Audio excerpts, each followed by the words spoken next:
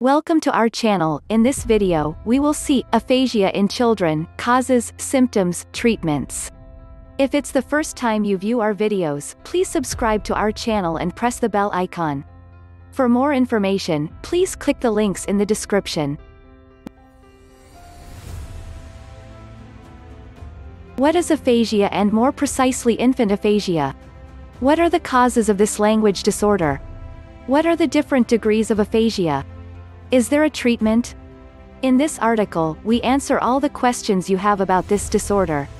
Aphasia is caused by damage to parts of the brain that control language and which can make it difficult to learn how to read, write and express yourself. It is not a progressive disorder, consecutive, for example, to deafness or mental retardation. Aphasia is a disorder linked to, among other things, a head trauma, a tumor or an infectious disease. Aphasia, what are the causes? The baby's brain is still very fragile at birth, especially in premature babies, which makes it all the more vulnerable to lesions and therefore to a risk of aphasia. These lesions can have various origins. Cranioencephalic trauma (TCE). A tumor. In children, the main tumors are generally located in the cerebellum. An infection, such as encephalitis, inflammation of the brain. A stroke. Acute cerebral anoxia, lack of oxygen in the brain. Hydrocephalus, excessive accumulation of fluid in the brain. Epilepsy. The different types of aphasia in children. There are four main categories of aphasia in children. Expressive aphasia, the child knows what he wants to say but finds it difficult to say or write it. Receptive aphasia, the child is able to listen to or read a story, for example, but he does not understand what he hears or what he reads. Amnesic aphasia, the child has difficulty finding the right words to describe things. Global aphasia, the child is unable to speak, to understand what is said to him, to read or to write. Aphasia in children can develop before birth, during embryonic life or after birth, depending on when the damage occurred. There are therefore two types of aphasia. Embryonic or neonatal aphasia, which occurs during pregnancy or during childbirth and whose prognosis with regard to language acquisition are rather favorable.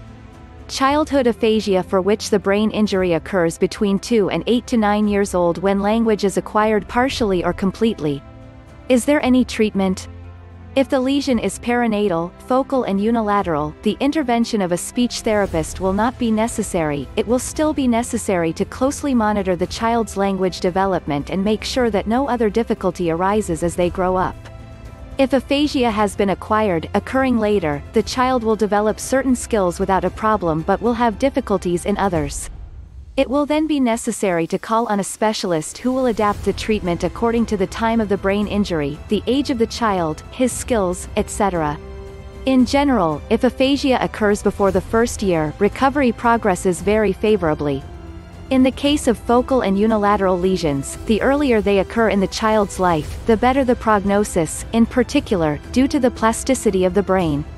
On the other hand, if the lesions are diffuse and take place very early, they risk affecting the entire brain of the still very immature baby. Recovery is then more difficult. There is no single model for language disorders related to aphasia since many variables are taken into account: the causes of aphasia, the age of the child, the difficulties in acquiring language, etc. If you think your child may be suffering from aphasia, do not hesitate to talk about it with your doctor, who will be able to refer you, if necessary, to a specialist. Thank you for watching. You can watch more videos by clicking the links in the description. If you like this video, give it a thumbs up and share it with your friends.